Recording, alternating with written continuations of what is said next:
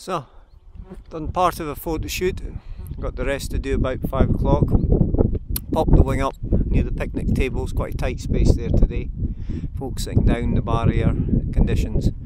Quite thermic, variable, with a base wind that is sea breeze.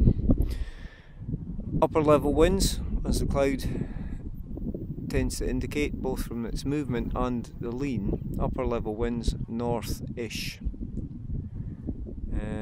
Just got another email, and that's why I'm not up there just now. So could be Ben that's up there, but not really the place to be. The clouds don't have much vertical development in them. Without having looking at the detailed chart in front of me, there's a fairly major inversion, and certainly there's fronts coming in, which is why you can see all that cloud out over the North Sea. We're not really seeing anything there, but there's also a front coming in over the west coast, and that's a warm front over there.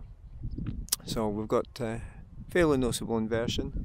We've got low level, punchy thermic, a lot of variation in direction and strength. Sometimes you pop the wing up and there's a nice breeze, but there's no vertical, so you just sort of sitting there happily in the next second. Just really want to lift you off your feet and vertically up. So good place to play about down on these low slopes. You've got the sun straight on here. We've got a lot of thermic stuff to play with. You can get maybe 150 feet. You could probably get up more if it was a really strong day.